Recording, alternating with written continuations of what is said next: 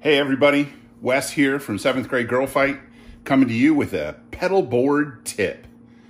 When it comes time to switch to a new pedal board, you're going to want to sell your old one or give it away to one of your bandmates even.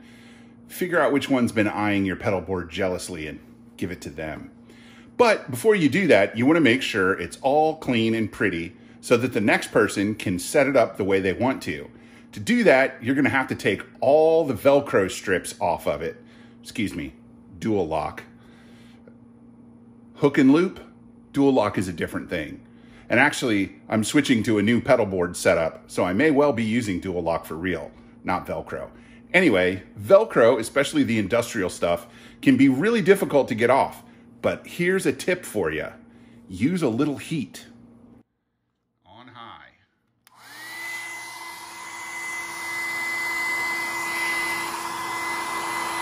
Just heat up the Velcro a little bit.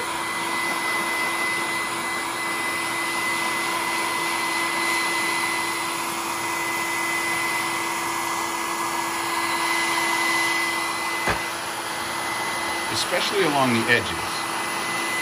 What this does is it softens up the adhesive and makes it so that it comes off a little better. So you can see I've already done a couple of these strips. I've already pulled a couple of them off, and I'll go back and I'll hit that with some rubbing alcohol and a rag to get that off of there, to get that adhesive off of there. And then it'll be all ready for the next person.